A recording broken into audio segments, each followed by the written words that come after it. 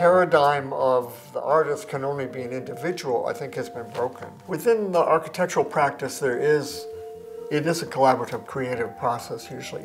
But the other factor was that in the counterculture, it was really considered better, morally, to be in a collective than to be an individual. There was this aspect about suppress your ego and work, in the commune. And the commune is more important than the individual. For Ant Farm, it was a period, 1973, 74, 75, 76, when we were really, hitting on all cylinders, to use an automotive metaphor. Miranda and I had known each other for quite a while before Learning to Love You More. I was always trying to create communities or invent setups that would fill that space that I hadn't experienced of some kind of community or school or network. We were also, I think, both delving into the web at that point. There was no Facebook, MySpace, YouTube, anything like that. Sort of realizing, oh, this is a place in which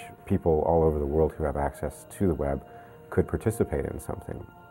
And the idea that, in a way, we could be collaborating with them. We all do our own projects, and I think it's a really important part of... Yeah, it's refreshing. Learning. The psyche of when we do come together as future farmers. We've kind of evolved on our own, or we've had new experiences, maybe sometimes good, maybe sometimes bad, and we bring that knowledge back into the group.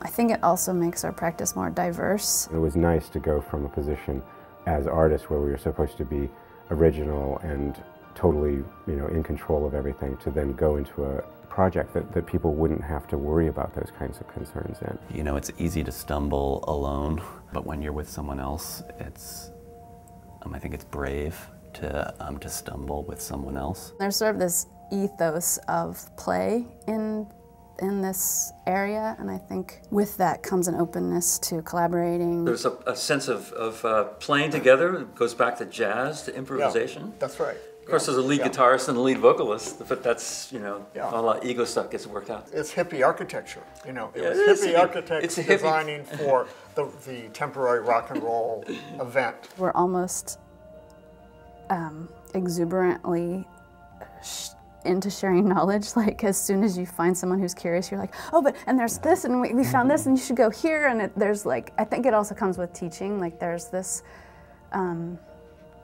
fulfillment in sharing knowledge. Constantly being like asking each other questions, asking each other for help, and then you kind of realize how interesting that is, how when you ask questions to a collaborator about technology or about nature, how that is an interesting part of the process, and then wanting to open that up to a wider audience. For me, it was one of my most favorite things I ever did. In the simplest sense, all I really want to do as an artist is put something out and get something back. Have a real feeling of connection.